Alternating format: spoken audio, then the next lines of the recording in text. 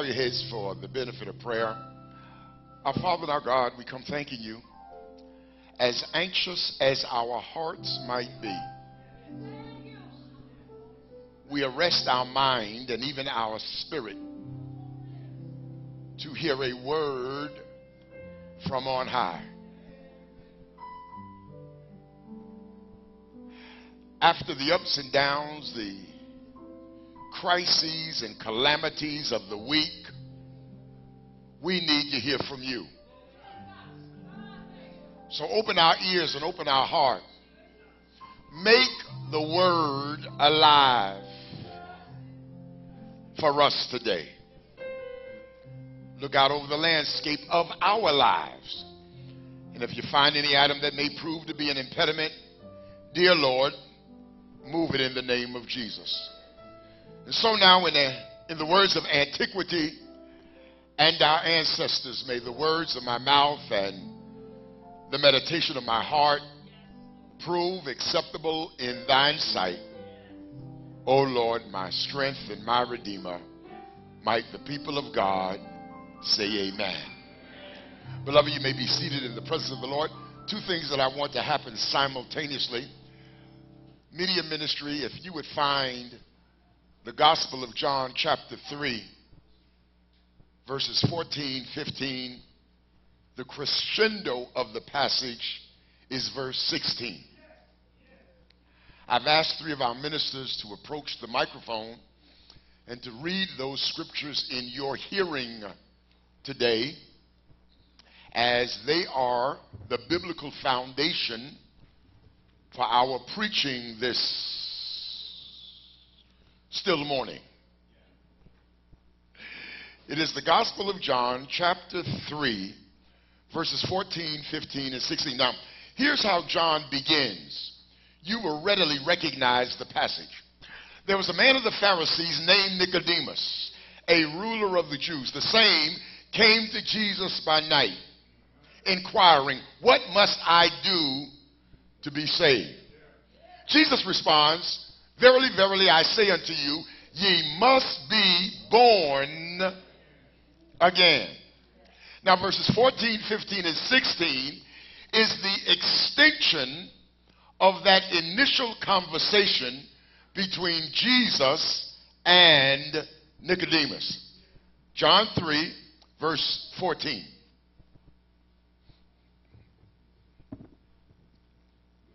And as Moses lifted up the serpent in the wilderness, even so must the Son of Man be lifted up.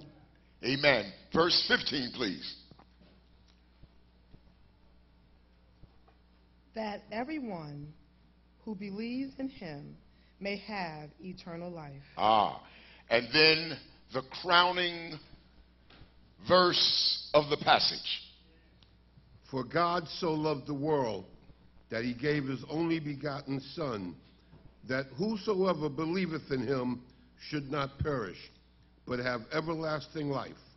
Amen. Now, beloved, what I want to affix your mind on is that this ever familiar passage, for God so loved the world that he gave his only begotten Son, that you know so very well, that you are probably able to recite without the benefit of the Bible. I mean, if you've been around church any period of time, there are two verses you surely know. One from the Old Testament. The Lord is my shepherd, I shall not want. The other from the New Testament. For God so loved the world that he gave his only begotten Son. Now, what's important for me to have you know is that this passage, this phrase, this announcement, this declaration, for God so loved the world that he gave his only begotten Son, that whosoever believeth in him should not perish, but have everlasting life. For God so loved the world, comes on the heels of Nicodemus's question. What must I do to be saved? And in part, beloved, the Bible is saying God loved you so much that he gave his only begotten Son, that whosoever believeth in him should have everlasting life. Oh, okay, wait a minute. Let's go through it again. Here's the question on the part of Nicodemus. Lord, what must I do to be saved? The answer, ain't nothing you can do.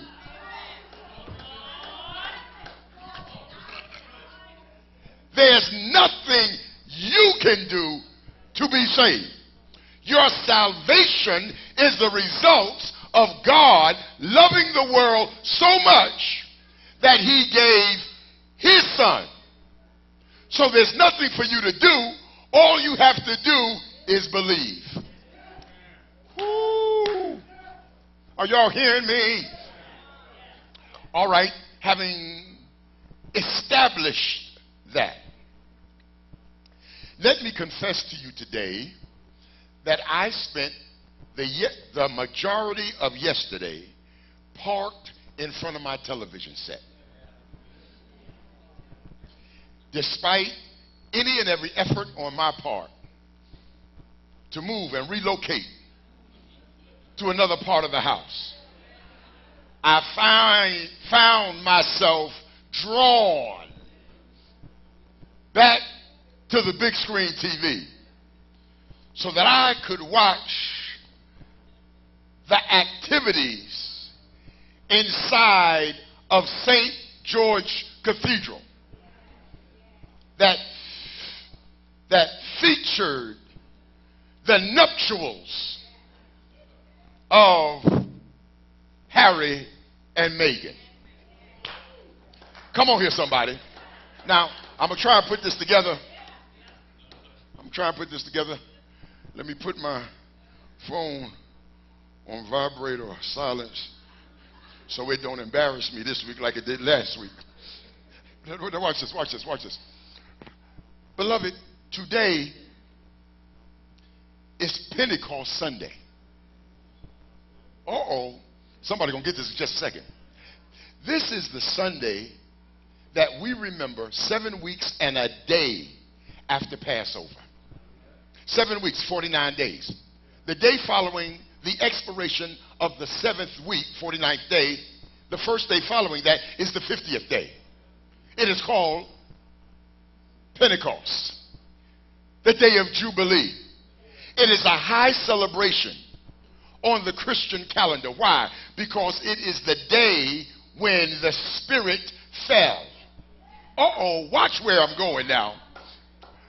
But the Spirit didn't fall on an exclusive, parochial, narrowly defined, small group of Jews who had been chasing after Jesus. The Spirit fell on the day of Pentecost, on a day when every ethnicity, every cultural expression, every racial diversity, a mixture of the faith community. In other words, when all God's children got together in the city of Jerusalem, God said, this is a good crowd to drop my Spirit on.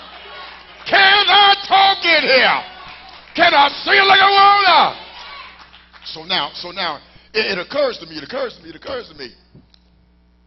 that if God used a celebrated day of diversity to drop his Spirit over 2,000 years ago, it is more than mere coincidence that while the whole world was watching, a variety of ethnicities, a showcase of multiculturalism, oh glory,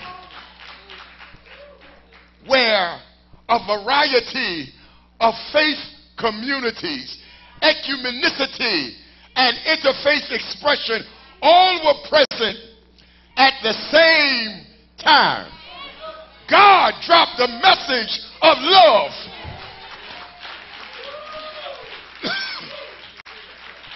And with a worldwide audience that was watching what was going on in Windsor, the message came down. It's all about love. For God so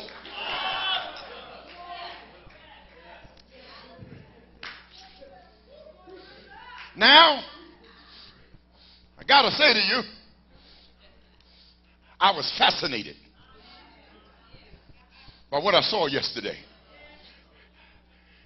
This curious collection of God's children from various walks of life,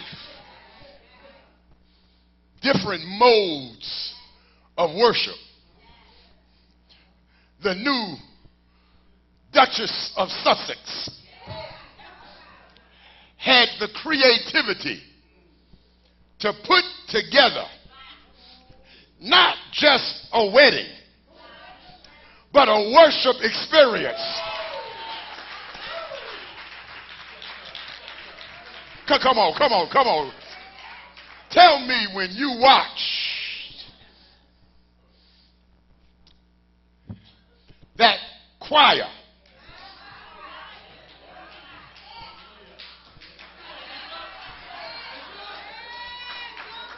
sing and swing with Lean on Me, with pronounced black gospel overtones. You didn't feel like having a little church. Tell me you didn't notice that when Harry and Meghan were exiting the church, the music in the background was amen. The way we sing, hey, come. I'm not denying the liturgical anthems and hymns, and I enjoyed the cellist, this 19-year-old wonder boy who dazzled us with his music. But it was certain and sure that Megan put an undeniable stamp of blackness.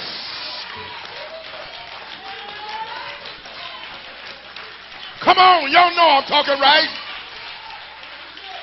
She put an undeniable stamp of blackness. And despite the stiff British upper lip behavior where you can't say nothing, you can't do nothing, you can't clap, you can't applaud, you have to act like nothing bothers you. But when the song got to moving and they put the camera on the audience, you saw some folk going like this.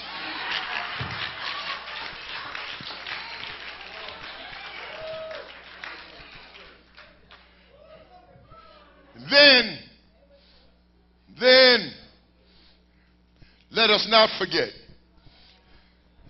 the shining moment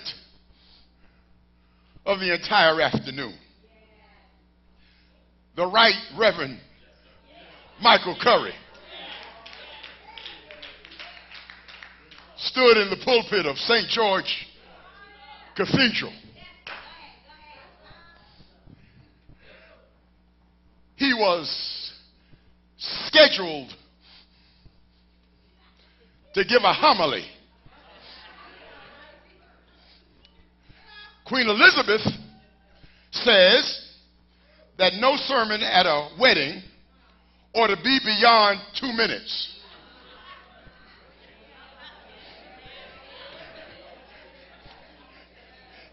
That's in your church.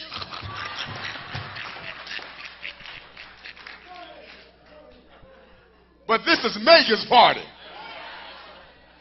When that brother read up, made mention of Martin Luther King and the Beatles. raised his voice and talked about love and the power of love and how far-reaching and how much a difference love can make. When he struck that black idiom of the African American hermeneutic, all I was waiting for, Brother Tim, was a B flat and him to say, well, come on, yeah, you thought he was going to go there. You really thought he was going to go there. Of course, now I think we had taken the queen and her family as far as they could go. Not sure they could have gone any further than that. And then, beloved, I don't want you to miss this moment, because the right reverend, and of course, how you saw him dressed yesterday is how you will see me dressed this week. Come on here, somebody. The right reverend, Michael Curry, not only gave us a brilliant display of preaching in the black tradition, I don't want you to overlook the significance of him being there in that role and in that position. Hello, somebody. He was there as the elected presiding person of the American Episcopal Church. He is the head honcho of all Episcopalians. Hello, somebody. Now, okay. I don't have time to go into all the details. If you come to Bible study tomorrow night, I'll give you the finer points of the lesson. But, beloved, I need you to understand the significance of him as head of the Episcopal Church standing in the pulpit of an Anglican cathedral. And the reason that's significant is because the Episcopal Church broke off from the Anglican Church. Anglican means the Church of England. Are y'all hearing me? Now, here's what's going to mess you up. Here's what's going to mess you up. The head of the Anglican Church is the Queen. The monarch of England is the head of the Church of England. The Archbishop of Canterbury is a subordinate to the Queen. Okay, so no, you don't have it yet. You don't have it yet. You don't have it yet. So the head of the entire Anglican Church in an Anglican cathedral is seated in a pew having to listen to the head person of the religion that broke off from them 300 years ago, and he's a brother. Can I talk in here? Can I say it like I'm on? Woo. So he is the head of the Episcopal Church, preaching to the head of the Anglican Church, which is the host denomination of where the wedding is taking place.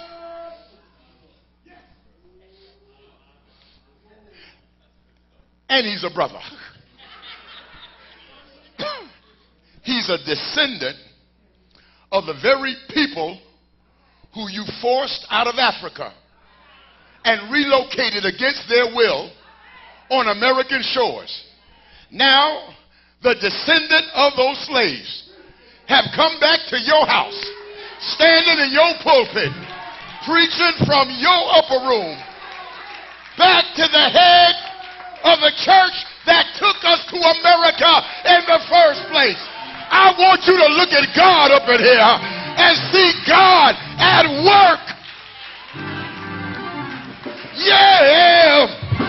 Yes. Yes. All right. All right. Now, let me close. But let me say a word about Megan. There have been recent attempts to soften and make more available her acceptance. The royal family ain't crazy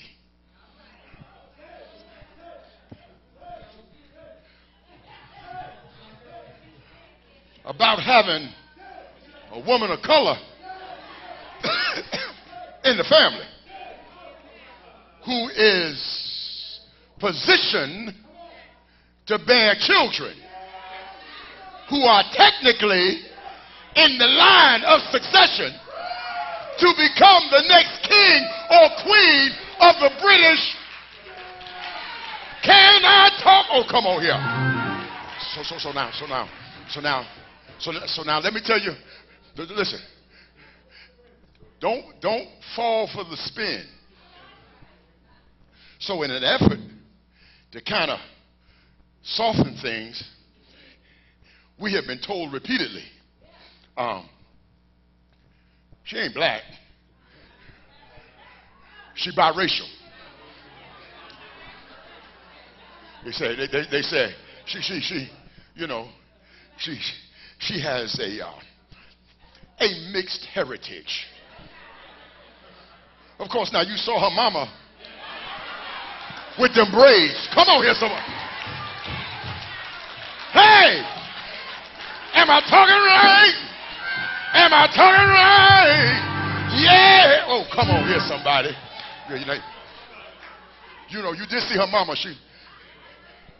She had that hat cocked to the side. But under that hat was some cornrows. Can I talk in here? Now,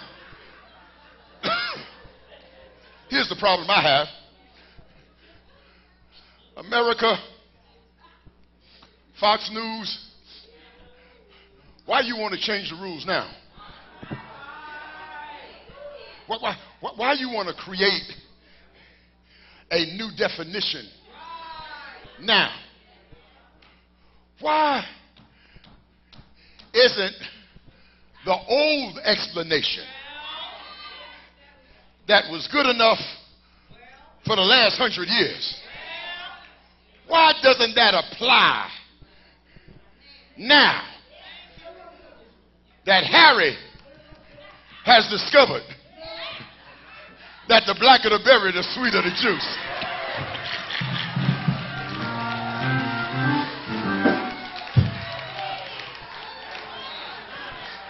Okay. All right, stay with me, y'all. Stay with me.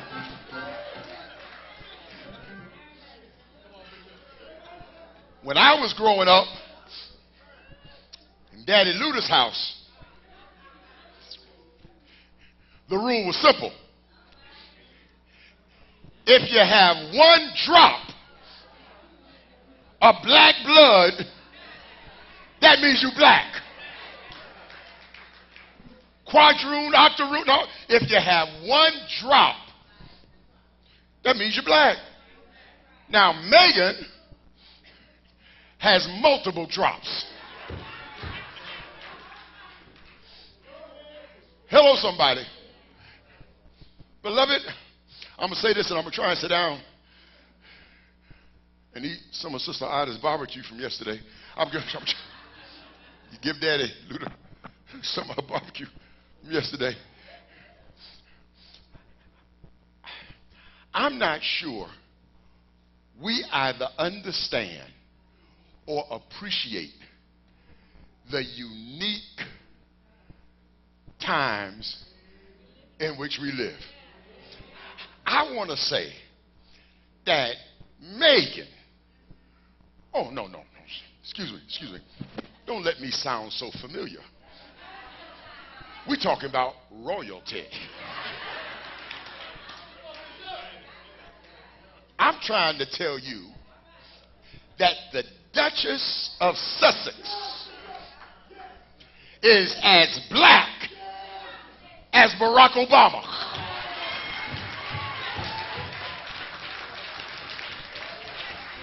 All right. I know it's going to mess with you. But you heard the vicious rumors encircling Diana, Prince Charles's ex-wife. You know that there is speculation that the reason she is no longer with us, some say, is because after Charles, she started dating a man of color. And it horrified her family that she might bring forth children that have a mixed heritage and share a sibling relationship with the Crown Prince and Harry. Y'all heard, listen, you heard it. You heard that the Secret Service, the British Secret Service, may have been involved because British royalty could not stand the thought that their Princess Diana may end up with a man of color. But I want you to look at God. Diana ain't here, but her baby boy, can I talk up in here, has found, can I talk up in here, love on his own terms. And what the British family feared with Diana will certainly come to pass with Harry and Meghan. So, I'm going on back to my seat. I'm going to sit down and leave this message alone.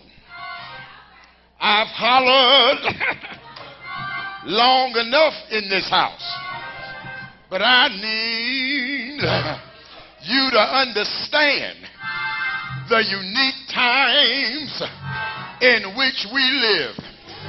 You'll be able to tell your grandchildren and your great-grandchildren, if you live long enough, that you were here not only to see a black man in the White House, but to see a black woman in the royal house. Is he all right? Is he all right? Can you say yeah? Yeah. Yeah. Is he all right?